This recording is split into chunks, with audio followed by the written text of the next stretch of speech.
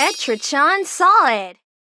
I'm Sasuji. I work in the personal department of the Tokyo branch of Etra Holdings. All right, it's that time of year again. It's hiring season already? Time flies. Yep, this year's applicants all seem promising. How does it look? Does anyone catch your eye? What about this person? He was part of the student council through middle to high school. His hobbies include watching anime and making gunpla. We need him here. Kuroki-kun, aren't you picking based on personal interests? Tsutsuji-san, what about you? Let's see. I personally want a sociable and energetic person. Oh, this person seems pretty bright based on her expression and handwriting. True. Her background isn't bad either. I'll pass her on to the second round of interviews. We narrowed it down from 50 to 30 applicants based on their document screening. From there, we trim it down to 20 through individual interviews. Mr. Katsura?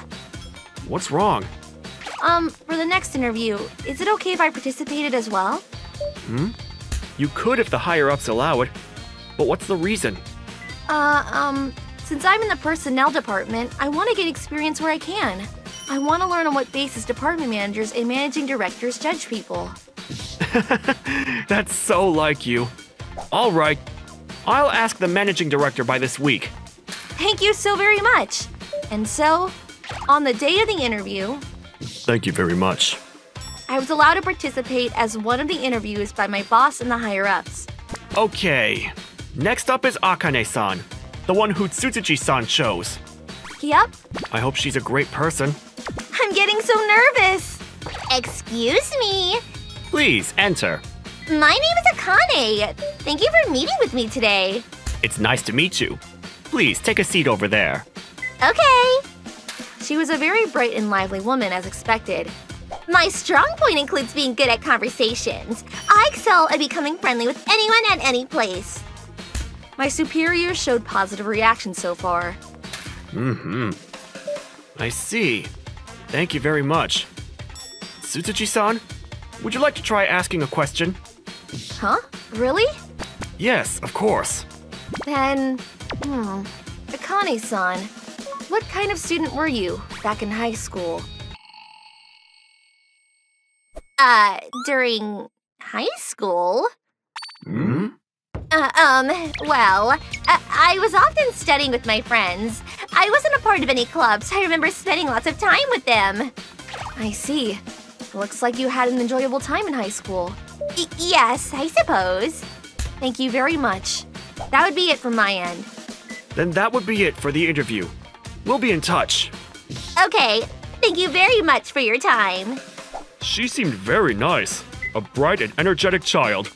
Personnel or the sales department might be a good fit for her. She seems to be conscious of trends, so marketing could work too. But it looked like she was shook by Tsutsuji-kun's question. Perhaps she wasn't expecting it. And so, a few days later, the interviews had ended and the hiring process was almost at an end. Hello, here's your package.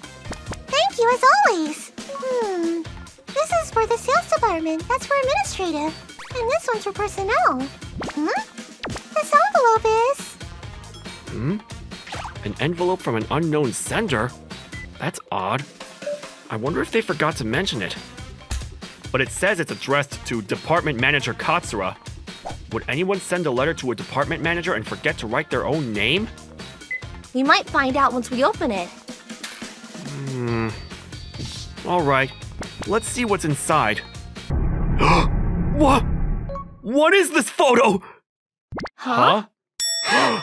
What was waiting inside was a photo of Akane-san, who came for an interview a few days ago, and several other students bullying a girl. What is this photo? The girl at the back. That's the same Akane-san we interviewed, right? Boss, could this be?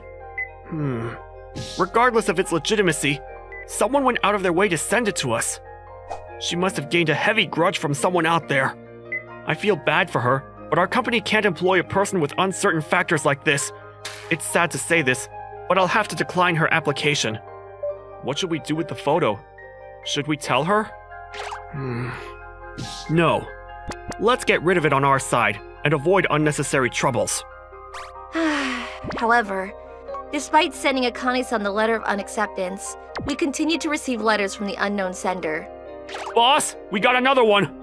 What? Again? What a bother. Not knowing how to respond, we decided to ask her about its contents. What did you say? You should have told me earlier! My apologies. We thought it was a sensitive issue, so there's a lot of confusion in how it should be handled. Are you sure it was me in the photos? Yes. We've assumed that the sender is this blue-haired girl. If possible, could you please contact her and ask her to stop sending us the photos? I don't know! I have no connection with that blue-haired girl. The photos are all fake. I have no memory of doing anything to a person like that. Please just get rid of them as soon as you can. I'll go use the bathroom.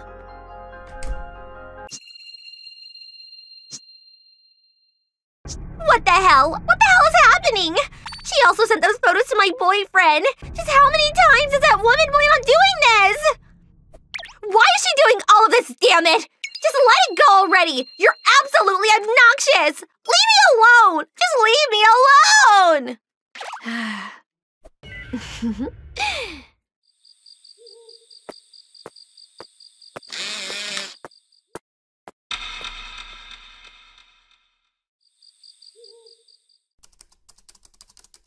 I'm home.